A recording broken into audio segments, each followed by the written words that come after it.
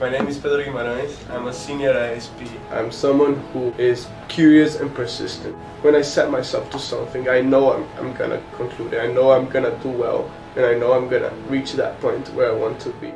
The idea consists of an application in which it tracks the school bus, and the student would receive a message to where the school bus is at and the distance away from his house.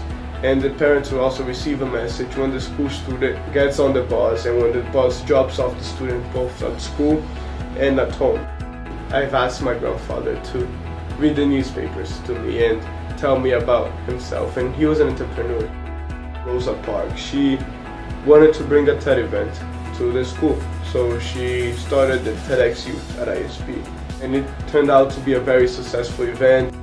I decided to take it upon myself and apply for a TEDx license in order to bring the event, the TEDx Youth at ISP, back, and the next year make it also a tradition. In my roles, I have to supervise and work with a team of 30 people to organize the event.